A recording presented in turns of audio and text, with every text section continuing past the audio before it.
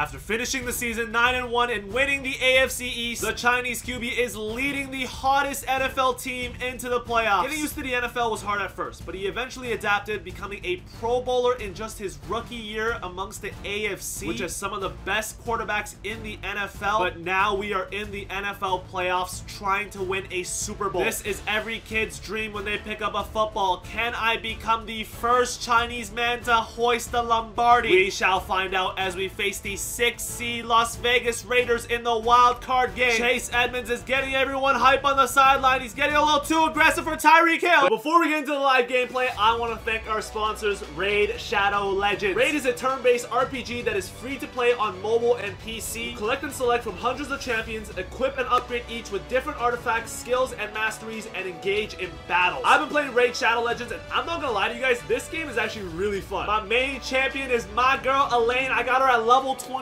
But the reason she's my favorite is because of her skill, the Valley of Death. Let me show y'all what I'm talking about right now. I'm in a dungeon battle right now. Let me show y'all the Valley of Death. One shot. That's why she's my main champion. Now, Raid is a new Valentine's Day themed adventure called the Raid Love Quest. Once you've signed up, copy your in-game player ID and head to this website right here. Enter your player ID on the website before March 14th and play one of the Valentine's themed mini games for a chance to win some in-game and real-life prizes, which includes Valentine's Day themed Raid champions and Amazon gift cards worth up to $1,000. If you're an existing player on Raid, use code SaintValentine23 to get yourself a Valentine's gift as well. All you need to do is download Raid from the links down below or scan this QR code. You get a free starter pack of $30 worth of in-game loot. Once you're on Raid, you can find me in-game. Alright, Hefe ya mom. Click the link in the description. I'll see you in-game. Now, let's get back into the video. Here we go. First throw of the game is complete to Waddle, and I get rocked by Chandler Jones. Roughing the passer is called. Second throw of the game. Nice ball fizzled into the open area to Jalen Waddle once again. He starts out the game hot, so I'm looking for him again on a deep curl. But Trayvon Mullen makes an excellent play on the ball, and we start with an interception on our first drive. That is not something fans want to see. A rookie quarterback with butterflies in his first career NFL playoff game. But after Vegas turns the ball over in their own half, we score a touchdown off the bootleg to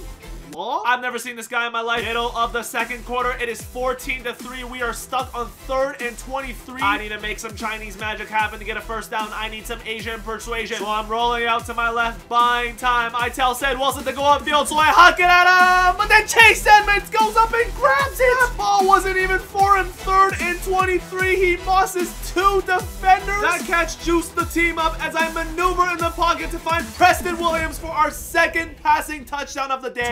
21-3. Offense has been moving the ball very well since the interception. Play action. I see that Gesicki has a size mismatch, so I'm gonna lob it up. Ridiculous catch by Gesicki. Coach McDaniel cooked a fantastic play to get Gesicki on a mismatch, and he just had to do the rest. We end the drive off with a pitch to Myles Gaskin to put us up 28-3. But the Raiders double dip coming out of half, and all of a sudden it's a 2-possession game. What kind of script is the NFL cooking here? I don't like it. Huge 3rd and 10 here to fend off the momentum. I don't see anyone open, so I take off. I just gotta beat Chandler Jones to the marker, and I tiptoe my way to a clutch first down. Very next play, Raiders line up in cover 2. So according to my mathematical calculations, if there is no linebacker dropping back in the middle third and the Pythagoras theorem is proven, then a high point ball to my main man, Sticky Gesicki, should result in a touchdown. Offense explodes here, and we win our first career playoff game, 35-20. What a performance by the Chinese man. He killed off all the doubters with 329 yards and 3 touchdowns as the Dolphins dominated both in the air and on the ground. That is the Dolphins' first playoff win since the year 2000. Fins fans can rejoice, but not for long as we face the matchup of our life. AFC divisional round against Patrick Mahomes and the Kansas City Chiefs. The best quarterback in the league is going head-to-head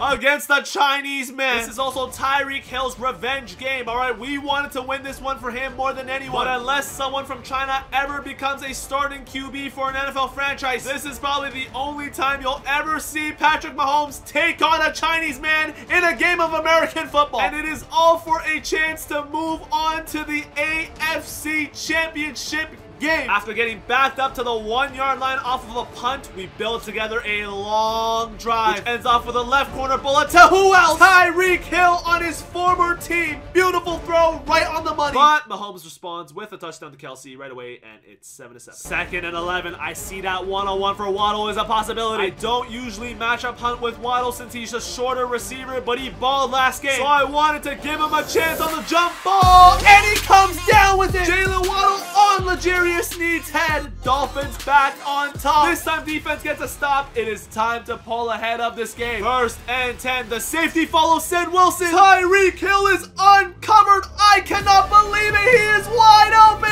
2nd touchdown of the day for Tyreek. Andy Reid has no clue how that happened. That is way too easy. But Kelsey gets one right back, and yeah, the Chiefs aren't going anywhere. 2nd half is here. This is set up for a classic old-fashioned shootout. We gotta keep scoring to stay ahead because Mahomes can come back from any deficit. First play of the 2nd half is an RPO, and I make the wrong read.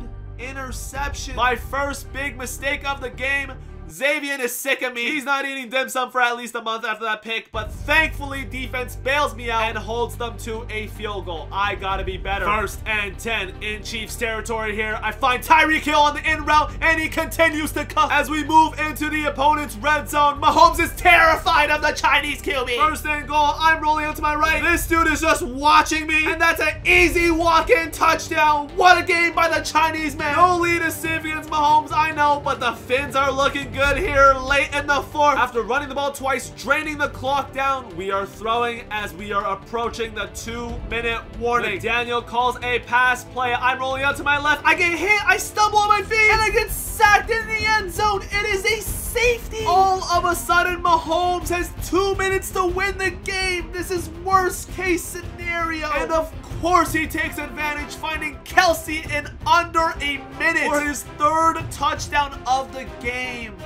Wow. So now 4th quarter, 59 seconds left, down by 1, season on the line. We have 3 timeouts. We need a field goal to beat Patrick Mahomes. I screwed this game up myself by taking that sack. I need to go down the field and win the game back. First play, I'm rushing out to my right, and I pick up a 1st down. I get out of bounds. I'm over 100 yards on the ground today. 2nd play of the drive. Verticals concept. I hit Gesicki over the middle on the drag for 9 yards. Dolphins use their 1st timeout. 2nd and 1 at midfield. Chiefs send the blitz. I know it's man coverage. I find Waddle wide open over the middle for a huge gain, which results in a Chiefs timeout. 1st and 10 from here. It'd be a 51-yard field goal, so we gotta get a couple more yards. I hit Waddle on the hook route for a gain of 6. McDaniel chooses not to use another timeout here, and I almost get hit with the EA cheese. Holy! I call a quick one myself. If we lost that game because of that, I would have been pissed, all right? I almost saw my life flash away there. We set up a 46-yard field goal for Jason Sanders to send us to the AFC Championship game. He hits it! And we defeat the Chiefs in the divisional round. I take down Patrick Mahomes. This is my best career win as we drive all the way down at the end to send the Chiefs home. I outplayed Pat Mahomes, throwing for more yards and the same amount of touchdowns, and I led all rushers in rushing yards. Tyreek had 8 receptions for 159 and 2 touchdowns. Waddle had 6 and 128. This is the best receiving duo in the NFL. And McDaniel takes down Andy Reid. We are moving on to the AFC Championship game in our rookie season. This is some like Tom Brady-esque storyline that is going on. Can the Chinese man continue his Cinderella run as we face Justin Herbert and the 7-seed Chargers, who took down both the 2-seed Ravens and the 1-seed Broncos? We gotta be careful. This is one of the most dangerous teams in the AFC. We have already beaten them in the regular season once. It's harder to beat a team twice. Herbert is a 97, Eckler is a 93, and they have the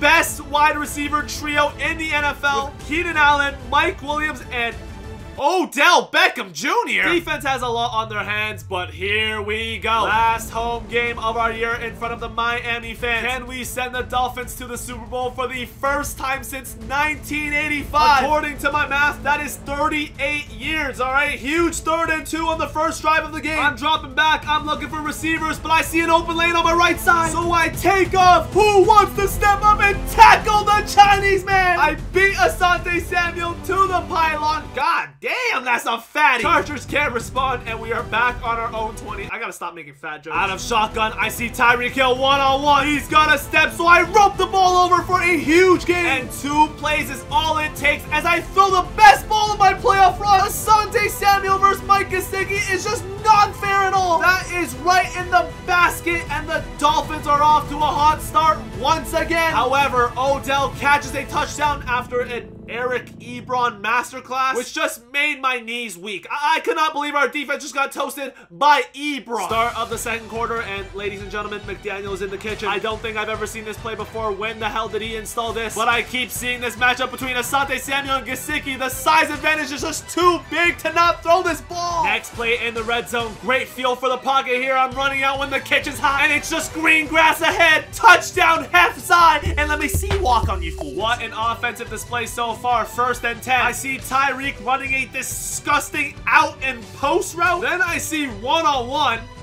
Then I see it's a white DB. It doesn't really look that open, but all the boxes are checked off. So I had to throw it up, and oh my god, that might be catch of the year. What a snag by Tyreek Hill. And after scoring another walk-in touchdown and finding Tyreek Hill butt naked deep for a touchdown, the Miami Dolphins have 35 points in the first half. The viewers are turning this one off, ladies and gentlemen. 320 passing yards, 5 touchdowns, 2 incompletions for the Chinese man. And it's only halftime of the AFC Championship game. And this lead was too much for the Chargers to overcome, as they could not pull within 1 possession the rest of the game. And we defeat the Chargers 45-34 in the AFC Championship game to make the Super Bowl in our rookie year. I wanted to make it onto the national stage so badly as a Chinese QB and represent my people the right way, which led to me throwing for 441 and 2 touchdowns with 97 yards on the ground and 3 touchdowns. So now it is time to play the biggest game in all of football. A Chinese QB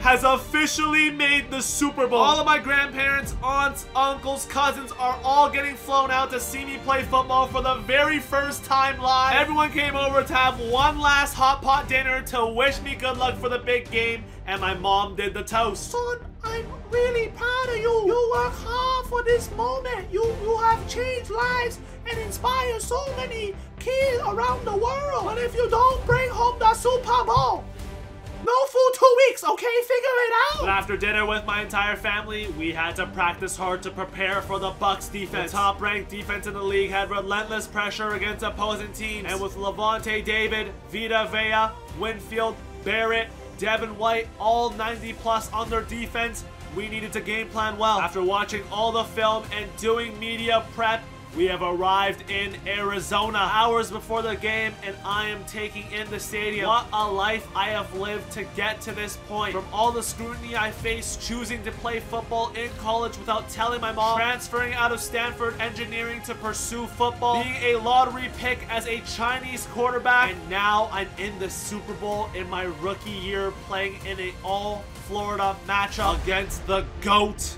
Tom Brady. We win the coin toss, and here we go. Super Bowl finals, time to ball on the biggest stage. First throw of the night comes at 3rd and 5. We pick up 7 yards with a drag to Gesicki. 1st and 10. Bucks drop 8 in coverage, but I find the hole in the zone with a nice out route read to Tyreek. And we move across midfield here. I see Tyreek has a step on his man, so I darted over there, but Winfield makes a great play on the ball. Terrible read. I thought it was one-on-one, but I get lurched. Thankfully, though, the defense bails me out with a stop on Brady, and we come out to a 3rd and 2. Daniel wants play action, but I get sacked by Shaq Barrett. He is screaming off the edge. Not a good start for both offenses, as it is still a 0-0 game in the middle of the second quarter. Can we get a scoring drive going here? Play action pass. I fizzle a ball right by the defender's ear. 2nd and 3. I drop back, and I find the crosser yet again, this time to Ced Wilson. Dolphins in the red zone. 1st and 10. I see a mismatch on Gesicki. but he is unable to come down with the ball. Big third down here. Can we keep the drive alive? I find Waddle on the whip route. I lead him forward. He reaches for the end zone, and he is just short on the 1 yard line. But that is okay, because on first and goal, we run it inside zone to Chase Edmonds. Touchdown, Dolphins. We challenge the almighty D-line and get rewarded for it. All right, 7-point lead to start the Super Bowl in Arizona. After yet another stop by our defense, we are back to get more points before half. I'm rolling out to my right. I see a wide open Waddle. So I throw it up, but I make it hard on him, and he still comes down with a spectacular catch over Carlton Davis, which leads to first and goal. With over 40 seconds left, I'm rolling to my left, trying to get the edge to rush in the end zone, but I take a terrible sack to Shaq Barrett. 10 seconds left, last play before half. We are trying to put up 6. Going into the locker room, Vita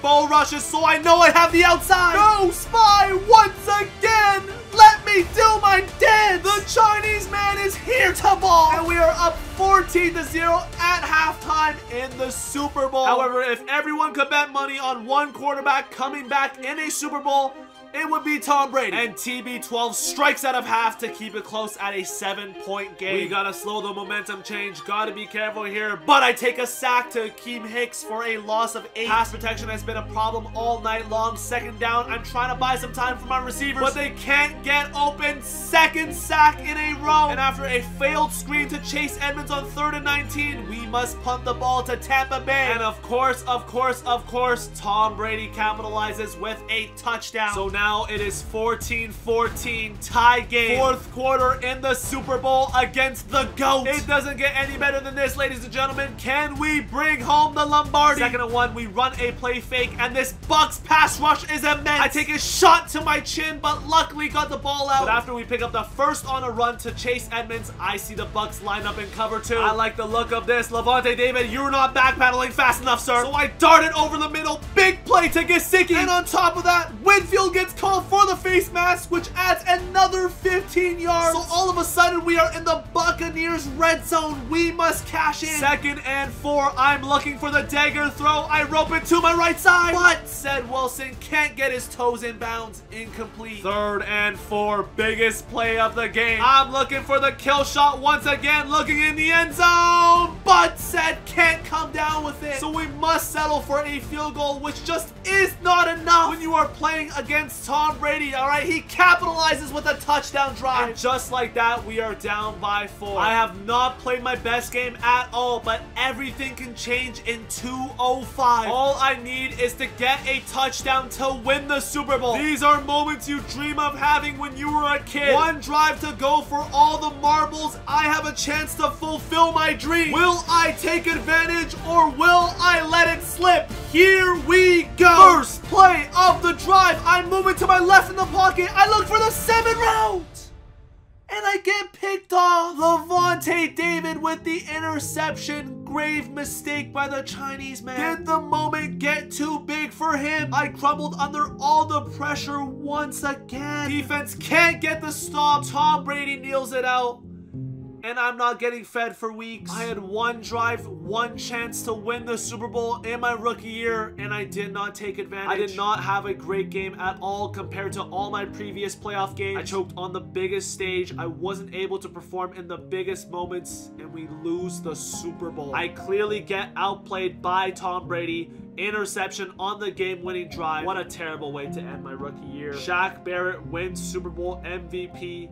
And that concludes my rookie season in the NFL. Dolphins fans are outraged at my Super Bowl performance and are even protesting for a QB change. All they will remember is that interception, all right? The interception that lost them the Super Bowl. What will happen in the offseason? Will I get moved to a different team? Or will the franchise stick with the Chinese man under center? We will find out in the next episode